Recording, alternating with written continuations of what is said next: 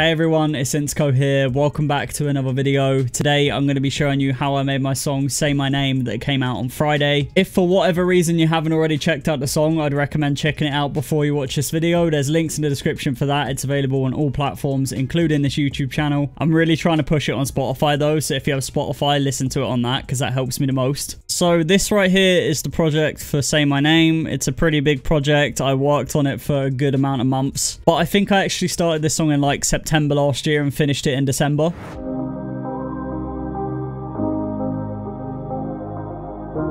The first thing I have is this piano.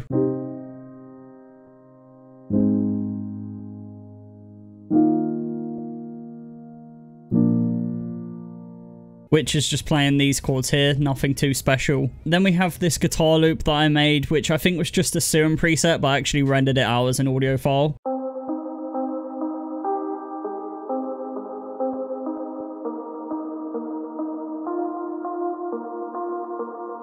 Actually, this muted pattern right here is the audio. It's from Contact. It's two things layered on top of each other. It's this free like mute and slap guitar, which is just like a really plucky and not so tonal guitar. And this one, which is just a solo guitar. And as you can hear, it's drowned in reverb. Then there's this pad, which kind of acts like a bass at the same time because it has a little low end.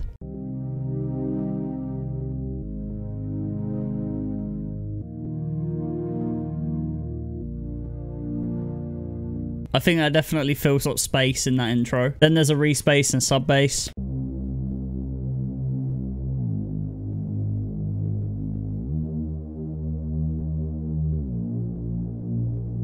Then I added this violin that's just playing the top notes of each chord.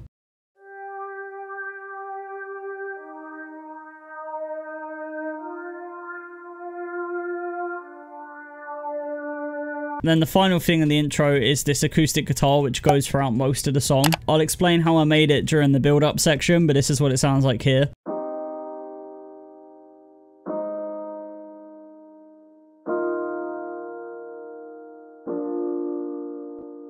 I tell a lie, that isn't the final thing. We also have the vocal chops as well.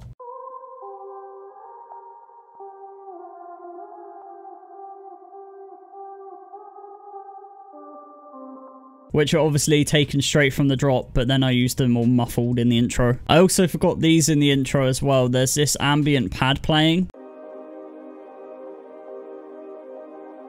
And then also this other pad that I made by adding pink noise to the vocal.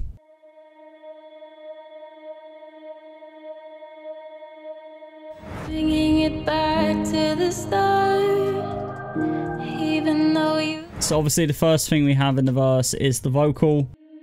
Bringing it back to the start, even though you broke my heart.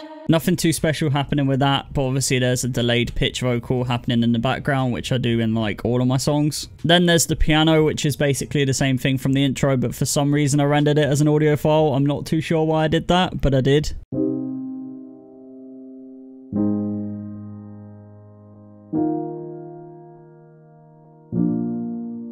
Then there's the same pad that's in the intro, so I'm not going to play that. Then in the verse, I introduced this like rain ambient sound. As you can hear, it's fairly muffled, but it's just there to fill a little bit of space. And that's everything in the first section of the verse, but the second section, when the drums come in, there's more stuff. So there was this vocal harmony that comes in that sounds like this. Even though you play these games. Which I think sounds so weird by itself. It does not sound right at all, but it's in the background and it does help. Then I carried on with my delayed pitch vocal thing. Then to make it a little bit more dramatic and to fill up a little bit more space, I added a bit of violin. I'm pretty sure it's like the same thing from the intro. Yeah, it's playing the top notes, but this time it's kind of played a bit more realistically, so the notes kind of go on for longer and they're played at different velocities.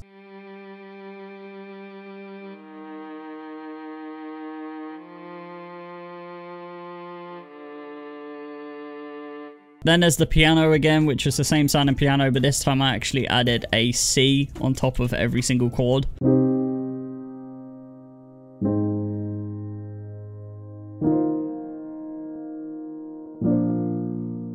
Then we have that same guitar from the intro, which is that plucky guitar, which I said I used with 2 Contact libraries. Then there's the pad that's carrying on, but now I've added a really strong sub and respace.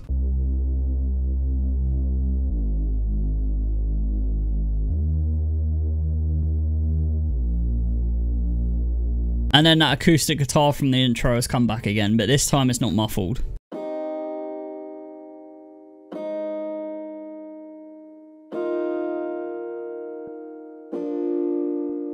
I also done this weird transition sound effect to go between like the first half of the verse and the second half where the drums came in. And then now if we take a look at the drums, I'll play them all together and then I'll show you what they are separately.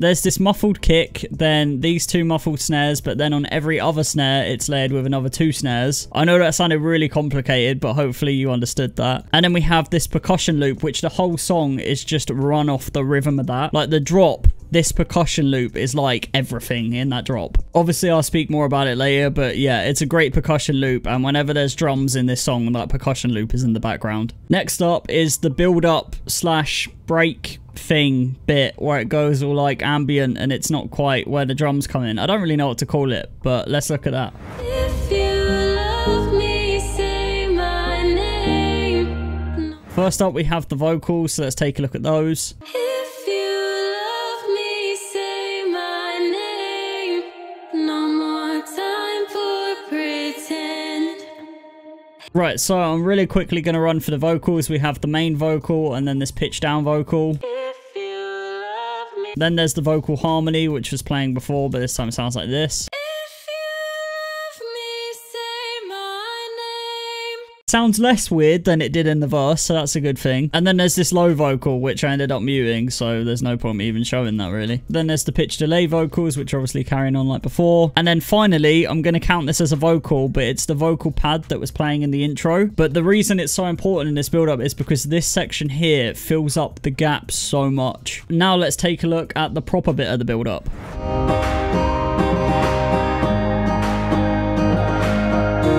The first thing that's here is this pitched vocal.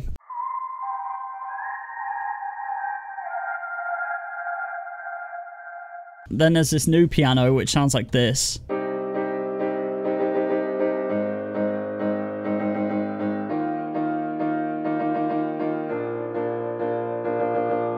As you can see and hear, it's just playing in a different rhythm. Then there's this ARP, but it only comes in on the second half, but it sounds like this.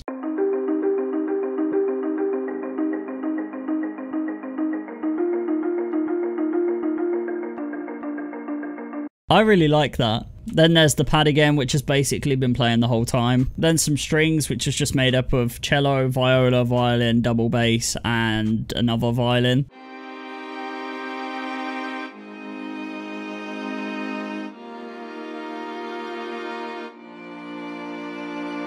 And as you can see, I've done a little bit of automation to try and make it more like glide and sound more real. I mean, it kind of worked. Then there's the vocal pad thing again. Then we have the guitar, which I am so happy with.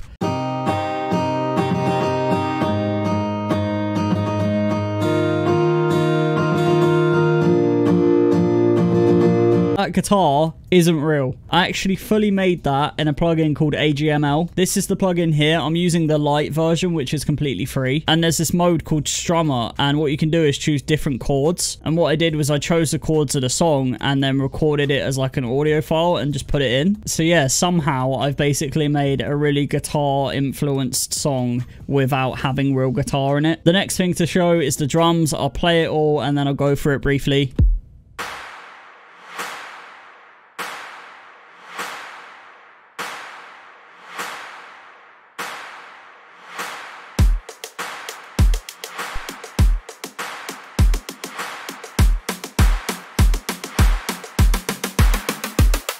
It's nothing even that fancy. It's quite simple, to be honest. The main thing is these claps here, which is just layered with 3 claps. They have a lot of reverb on it, as you can tell, and I also done this reverse clap. So on the main bit where all the snares come in, you have the claps carrying on playing, you have the kicks, you have these backing snares,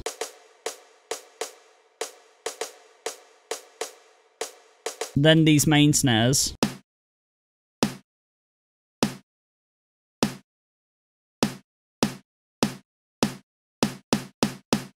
Then these other kind of back-in snares, but they're kind of main snares at the same time.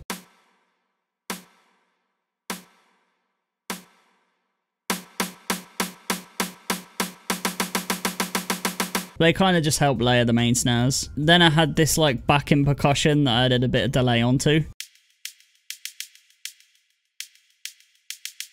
And here we have the pitch automation, which is basically affecting like all of the drums in the build up, so that as it's getting quicker, it's going higher up in pitch. Then there's the sub bass and respace. And I actually forgot there's these other percussion loops in the background as well on the build up when the drums come in properly. And that consists of this tambourine loop, this other cymbal loop, this cinematic drums loop, and then of course the percussion loop, which I said earlier is basically in every section of the song that has drums. So now let's move on to the best bit of the song, the drop.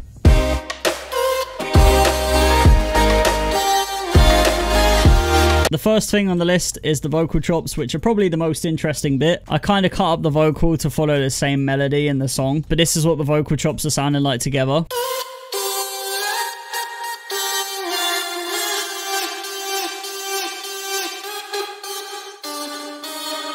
Really isn't anything too special, has a lot of reverb on it, isn't mega distorted either, it's kind of more saturated than distorted. Then there's this electric guitar, which was in this pattern, but I exported it as an audio file. This plays the same melody that the vocals chop play, so it really does help layer that. This drop has a lot of guitar in it, and I thought that this electric guitar would really help fill it up.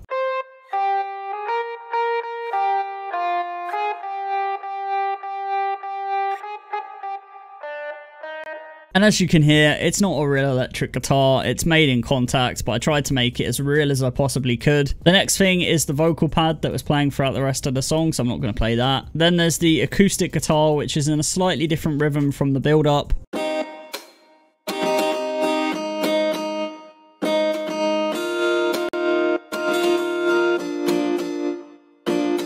I'm really happy with how that sounds. It really fits the whole rhythm of the drop. And as you can see, I have these audio files down here. What these are just basically slaps on the guitar.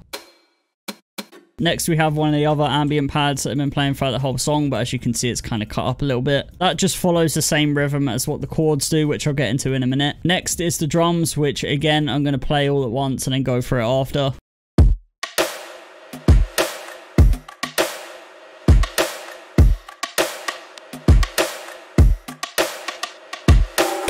So there's the kick, which is a pretty aggressive kick. Next is that percussion loop, which I mentioned before, really fits in this song. Then there's this clap loop, which I use in all of my songs. Then there's these odd percussion sounds, which I think are like toms.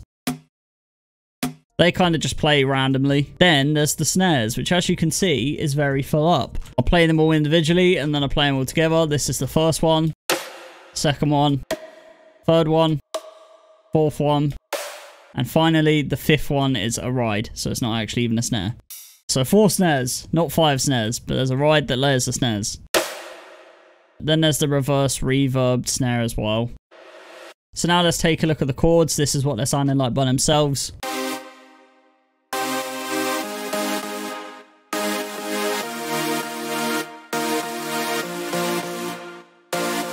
This is what they look like. It's layered a few times. Yeah, like 2 times properly and then 2 top layers. And there's a little bit of automation for the reverb as well, just to kind of keep it under control. Then there's the sub bass, respace, and mid bass. Then I added one thing that I don't normally keep in the drop, the pad. It's a different sounding pad and it's really soft and it doesn't really fit, but it does layer the chords quite nicely, so it works. Then finally, there's these brass sounds. But that's all the drop is, so let's take a look at the second verse. I'm pausing the video for 2 seconds just to say that I did actually record me going through the second half of the song, but a lot of it was the same, so it kind of just makes more sense for me to end the video here. But that, ladies and gentlemen, is how I made my song Say My Name. It's available right now on all streaming platforms. I'm really trying to see if I can reach 1,000 streams on the song, because I'm not signed to a record label or anything this year, and all of the promotion that I'm doing on the song is coming straight out of my own money, and because of Corona, I don't have a job, so I haven't got a lot of money. So I'm trying my best to like promote it through my social media, from my YouTube and everything like that. And with your help, if you like the song, then maybe we could get to 1K. That'd be really cool. But there's a link in the description to check it out on all of the platforms. This song I am really proud of. But I gotta say, there's another song that I've been working on the past like 2 weeks, and you're not ready. You're actually just not ready for this new song. I don't even want to talk about it because I know I'm gonna say too much. But anyway, thank you so much for watching this video. If you did enjoy it, remember to hit that like button, subscribe and turn on notifications if you haven't already, because I upload new music related content every single Monday at 7 PM GMT. But my name is Insko. Hopefully I'll see you for the next video, and I hope you enjoy the rest of your week.